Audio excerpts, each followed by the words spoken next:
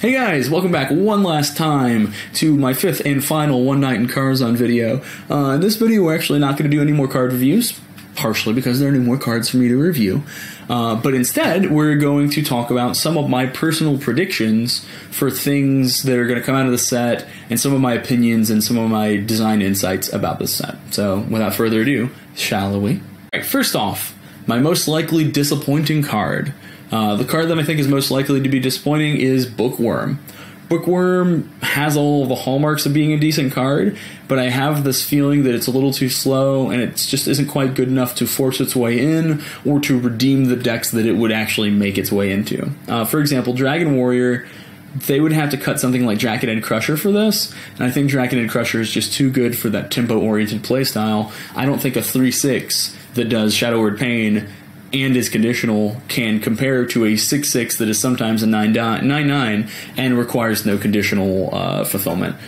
Likewise, I think Bookworm is going to be at its best in decks like Dragon Priest, but the problem is that Dragon Priest just isn't good enough, even with the addition of Bookworm, to really redeem itself just because of this power boost. So the card that is most disappointing in my eyes, or most likely to be disappointing, I'm going to go ahead and predict is going to be Bookworm. Alright, conversely, from the most disappointing card, my pick for the most likely Dr. Boom, which is to say the most likely card that we all think is mediocre that will actually be a blowout, is Cat Trick. In my review of Cat Trick, I talked a little bit about why that word after in its text is particularly important, and I actually think you're going to see Cat Trick make its way into Face Hunter as a counter to board sweeps from classes like Warrior and Priest and Shaman and Handlock and shit like that. Cat Trick is really cool because it dodges those things and it keeps tempo and pressure up really hard for you when it triggers properly. It's better than Bear Trap because it's harder to play around and constructed. So I actually think Cat Trick is going to be the Dr. Boom of One Night in Karazhan. It is being underrated severely. I think it's actually a really strong card, and you're actually going to see a lot of it. It's going to have a huge impact on the metagame. Alright, my vote for the single most powerful card, most obviously potent card, is of course Menagerie Warden. It's a 5/5 for 6 that can easily get you another 5/5 or more worth of value in Beast Druid. It's kind of a no-brainer, honestly, to say that this is the most obviously good card in One Night in Karazhan. It's going to be the card that takes Beast Druid from mediocre and fringe to a top-tier ladder-climbing competitive deck, because you are going to see game after game of turn 5, Stranglethorn Tiger, turn 6, Menagerie Warden, blowout, game over, no coming back from like 10/10 of stats on turn 6.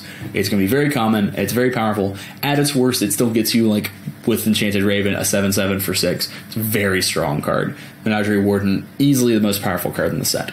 And the most fun single card in One Night in Karazhan is actually, in my opinion, Violet Illusionist. I think Violet Illusionist is the sort of card that isn't very good, but inspires people to make decks around it and to experiment with it in kind of interesting ways. And I think this is one of those cards that is good enough that you can play weird experimental decks with them and not just get your ass kicked over and over again. I think you're going to see times where a Warrior does, turn 5 Fool's Bane, turn 6 Violet Illusionist and something else, and just goes whack, whack, whack, whack, and kills 4 guys and takes no damage, and it's going to be super sweet. I think you're going to see games where a Zulok does turn 6 Violet Illusionist, Flame Imp, coin, life tap, and effectively heals themselves for 8 and just creates this crazy board. It's a very fun card, it's a very interesting card that challenges you to think about a different way to play it, and I really like that sort of thing. The most likely disappointing archetype is Discard Warlock. This is a point of great contention within the community right now. A lot of people think that it has the potential to have this crazy explosive tempo that just totally blows out your opponent and they never chance to come back and they just get totally wiped off the face of the earth and obliterated on turn 5. And that's true.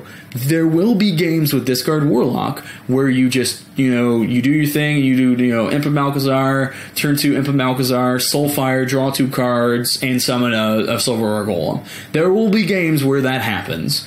There will be a lot of games where you get stuck with Silver Golem with no enablers, and it's a 3/3 for 3, it's not good enough, and you get your ass stomped. And that is why I think Discard Warlock is the most disappointing archetype, or will likely be the most disappointing archetype, is because it's extremely inconsistent.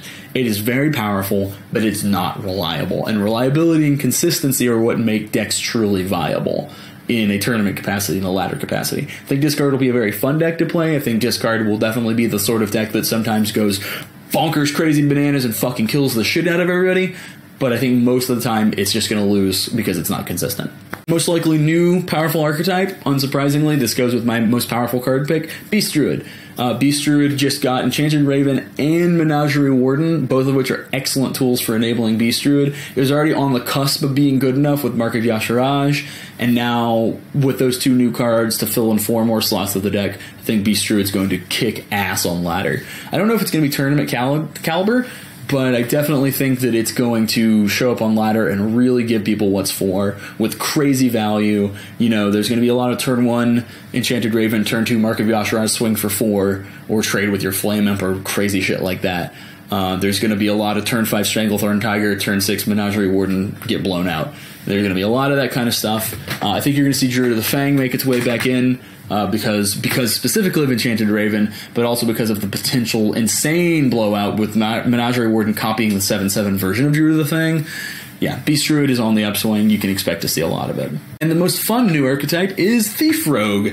With Swashbuckler and Ethereal Peddler being added, you now have Swashbuckler, Undercity Huckster, Burgle, Gang Up, possibly Prince Malchezaar. All of these cards can potentially enable something like Ethereal Peddler, and you can just play a bunch of cards that aren't yours, that are from other people's classes, and get tons of discounts and cool efficiency. It's very interesting.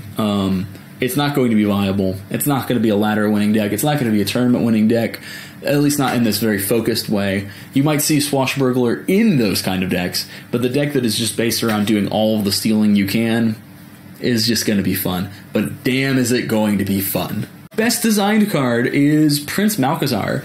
I think he has a very interesting design that encourages you to really put a lot of thought into what impact he has on your deck. I think he's a card that has the potential to be a breakout hit with people doing the right kind of tinkering with a fatigue deck, but he's also the sort of card that up front, his power and his weakness are not apparent. I think it's good design, both because he takes a lot of work to really comprehend and pull together and understand, but also because he opens the door to future cards that impact the structure of your deck and have beginning of game effects. And it's for that reason I think Prince Malchezaar is definitely the best designed card in One Night in Karazhan. It's because he opens the door and he's a proof of concept, and he basically says, hey, you know, we can do cards like this in the future. We can do other legendaries that add spells to your deck. We can do legendaries that give you extra life. We can do legendaries that change your hero power. We can do legendaries that change the turn order. We can do legendaries that do all sorts of crazy stuff. And all of that is possible because they put Prince Malchezaar in and they said, we're willing to do this. We're willing to show this design space and open the door up. Conversely, the biggest design failure, Purify. Since I started doing the One Night in Karazhan card reviews, there's already been a basically unprecedented designer insights video specifically targeted on Purify, in which Ben Brode acknowledged that it just is really bad and that it's not intended to be good, and that they really took a misstep and didn't feel the community's pulse in terms of the state of the priest class right now. And that's all exactly correct. Purify is a design fail not because the card itself is bad, but because the timing is utterly disrespectful and completely unconcerned with the opinions of the competitive community. Beyond that, I think it's actually just not good enough at being a bad good card. I know that sounds complicated, but you know, Purify is one of those cards that's supposed to be not very good, but you can find a way to use it and you feel really good when you do it, and it's wacky and weird. You're like Crazed Alchemist. Crazed Alchemist is the sort of card that's not very good, but actually got play because it has a weird effect and a unique effect that actually made its way in a very creative way as a counter to Doomsayer for Zoo decks early on in this current standard cycle. This card just isn't good enough even when you exploit it to be that good. They really should have made it able to silence anything. That would have been the way to make it interesting, because then it becomes a unique effect for Priest. The reason that Iron Begowl is a problem is because he was a 2-cost neutral silence effect that anyone could play. A 2-cost draw card silence spell that doesn't leave behind a 2/1 body that is Priest exclusive would have not been a game changer at all. It would have given Priest some form of identity. It was a perfect opportunity for them to say, priests are the ones who silence people. Silence is not an effect that everybody has easy access to or efficient access to, except priest. Priest is silence guy. And they didn't do that. It was a complete wasted opportunity. Purify is kind of an embarrassment, to be totally honest. It's a huge design failure. And finally, this one's totally subjective. My personal favorite card in 1/9 Karazhan, it is Moat Lurker. Moat Lurker is even more so than Cat Trick, the sort of card that if you find a cool way to use it, can be a total blowout and can be really interesting. And there are a lot of different interesting interactions with Moat Lurker. I mean, the obvious one is Moat Lurker, kill your guy, silence my Moat Lurker, boom, your guy's gone forever. There's triggering death rattles, there's eating things that are crazy buffed and letting them pop back out as a much weaker form of themselves. There's eating your own Barnes Dominions and then letting them pop back out as full-size versions of themselves. There's just, it's got a lot of the complexity of a silence effect, but with even more weird interactions added in.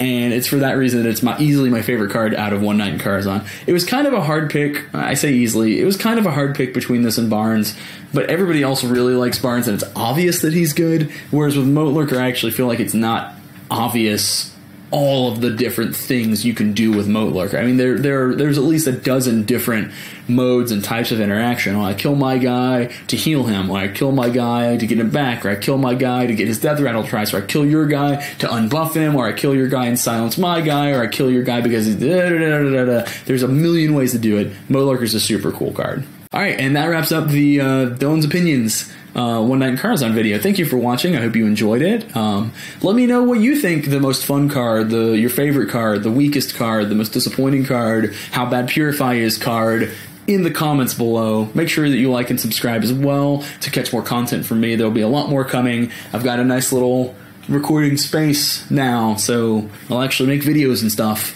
Again, thank you for watching. Please check out the Play Together Project at twitch.tv/the Play Together Project at Wednesdays at 8 p.m. EST. We play tabletop RPGs and talk about politics. We have a YouTube channel, youtube.com/the Play Together Project. You can click up there. I think one of these two. Wherever the symbol is, I think it'll be here. Click on it, and it's good. And I'm goodbye now. I'm leaving. Okay, alright, cool. Bye.